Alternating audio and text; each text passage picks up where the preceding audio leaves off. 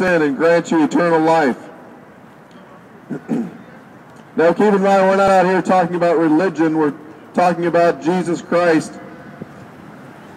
It's about a relationship with God, something that most religions don't offer. In fact, I don't think any religion offers that.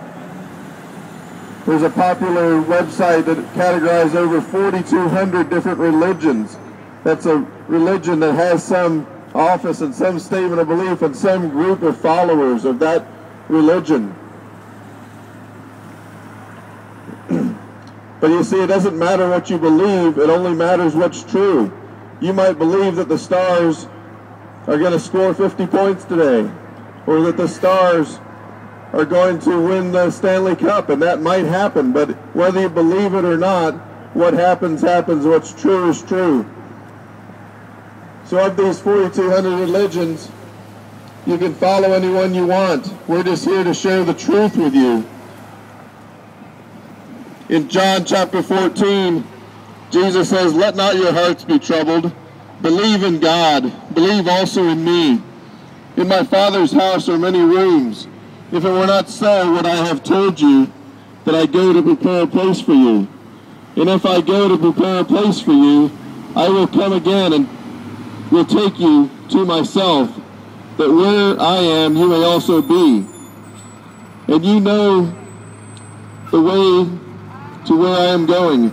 Thomas said to him, "Lord, we do not know where you are going. How can we know the way?" Jesus said to him, "I am the way and the truth and the life. No one comes to the Father except through me."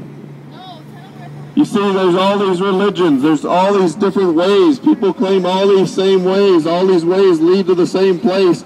But Jesus said the only way to heaven, the only way to God is through Him.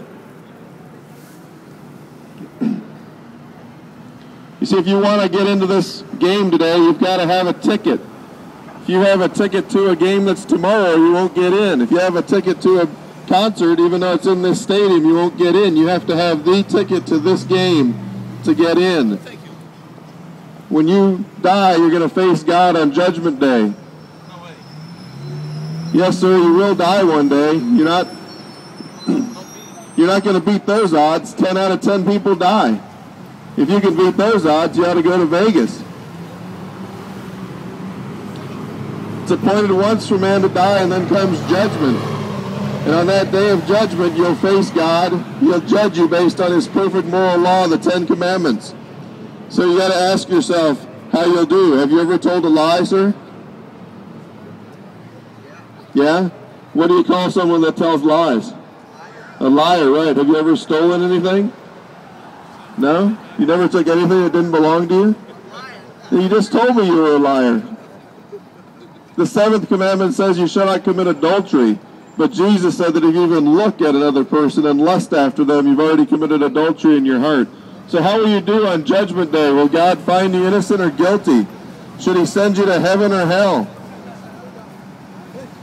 All have sinned and fall short of the glory of God. But you know, God does not want any to perish. He's made one way of escape. There's one mediator between man and God, the person, Jesus Christ. But see, He's more than a person.